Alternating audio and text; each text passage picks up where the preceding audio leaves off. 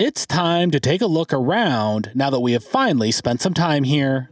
Welcome to the Hippie Geeks. Let's check out the setup on our off-grid property on the Big Island of Hawaii in July of 2023.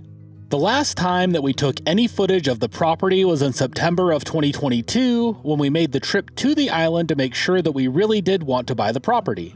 We were on the island for less than a week and only on the property for a couple of days. I only had my phone camera to take the video, and so the quality wasn't the greatest, but it did give us something to look back on over the last year while we prepared for the move. We are starting out at the entrance to our property, and you can see just how wet it has been here through the early summer. A lot of the grasses are still green and growing, which is unusual, and from what we have heard, there has been almost twice as much rainfall over the last couple of months compared to the averages. Our lot is also pretty wooded, which we really like. It helps give the property a sense of privacy, and we love all the ohia trees that are here. As we progress up the driveway, you will see that things are pretty overgrown, although the driveway itself is getting pretty tramped down just from us driving on it.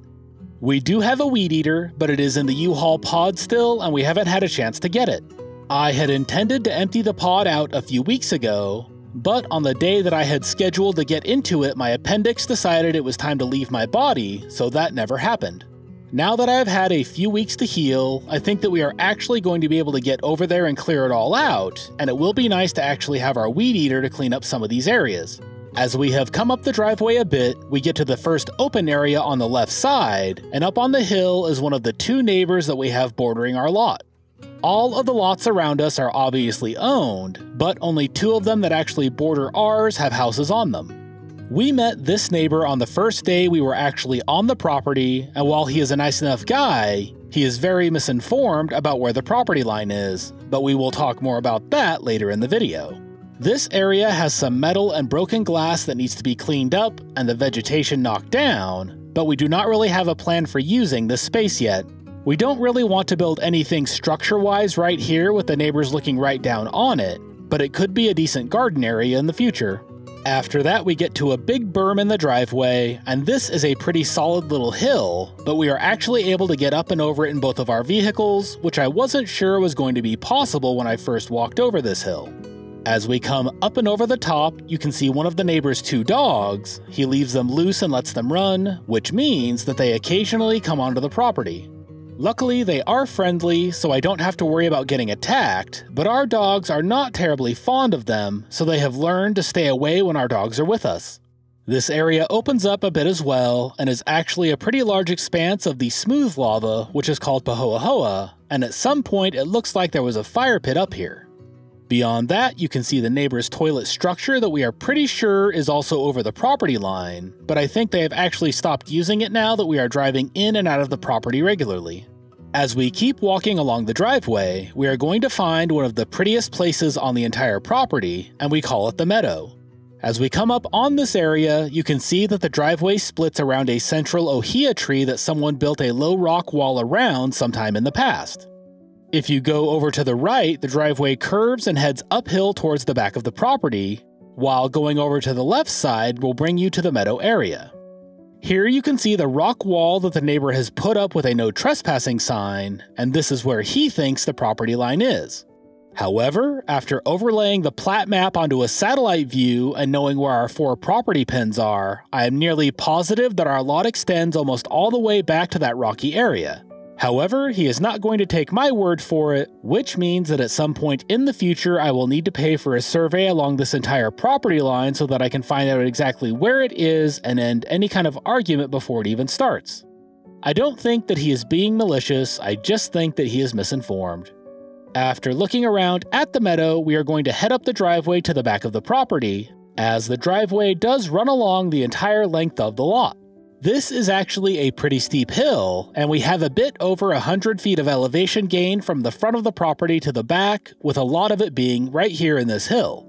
Along the side of the driveway, you can see the other type of lava that we have here, which is super jagged and rough, and it is called A'a. You can also see that the neighbor's dog is still following me up towards the gate, and I will have to shoo her off pretty soon before our dogs notice and start barking their fool heads off. This is one of the first projects we did here on the property. We needed to build a gate to keep the dogs up top with us so that they aren't roaming all over the island. It is really just here to remind them to stay behind it, as they could easily get over or around the green plastic if they really wanted to. All of the wood for the structure on both sides of the driveway is from fallen ohia that was already on the property and is rock solid, so that if I wanted to, I could hang an actual gate across here, but for now this is enough to remind the dogs to stay up here with us. Stepping onto the other side of the gate and looking around, you can see our Starlink dish that is screwed to a triple stack of pallets to get it up off the ground, and also to keep it secured through the winds from Tropical Storm Calvin that rolled through here last week. You can also see the fleet of shitty rigs that we have now, starting first with our 1978 Dodge camper van that you have seen before. We shipped that over from the mainland, and it is operating as our home base. We picked up this 2002 Ford F-150 for a really good price. And finally, there is our 1988 Chevy Celebrity that was a decent deal, but it needs some new brake rotors as the ones it has are terrible. Coming up into camp, you can see that we're using a lot of tapestries to help shade us from both the sun and rain that we have seen so far. Looking back out into the property, and you can see the main open area that we have to work with. Off to the right is one of the first areas that we have actually cleared out. We have started a few plants just for fun to get things growing, and then past that is our laundry station. The laundromat here is insanely expensive, and water is free, so we are currently doing all of our laundry by hand, old school style. It takes more time, lots of soaking, and a lot of scrubbing, but the clothes do get clean, and it is cheap. Past that, you can see our current pile of lumber under the blue tarp.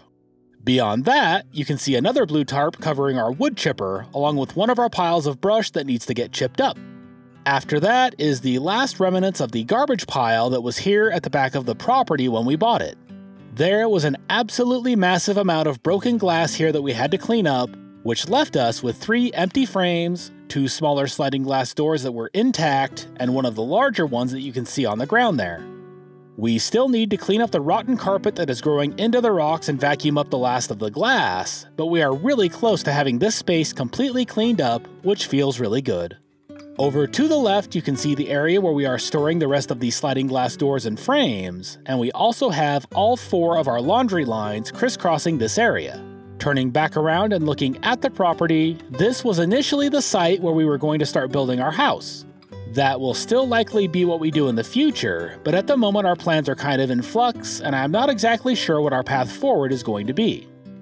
We will have more videos soon on the different parts of the property that we will be working on, and what our plans are as we solidify them moving forward.